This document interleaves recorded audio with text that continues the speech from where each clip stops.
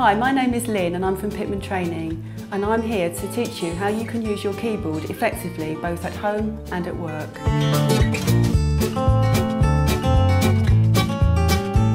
Today we are here to show you how to type subscripts using the keyboard.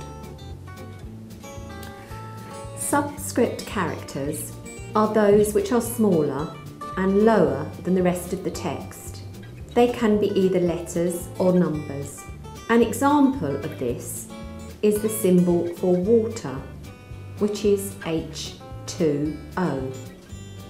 The 2 in this is written as a subscript character.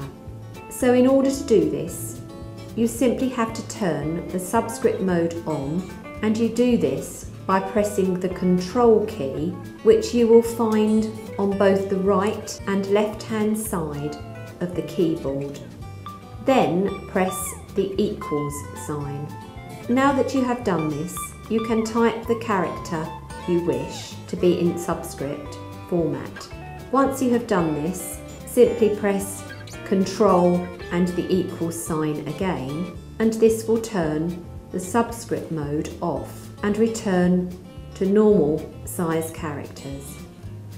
And just to recap, by pressing the Control key, which you will find on both the right and left-hand side of the keyboard, then press the equals sign. Now that you have done this, you can type the character you wish to be in subscript format.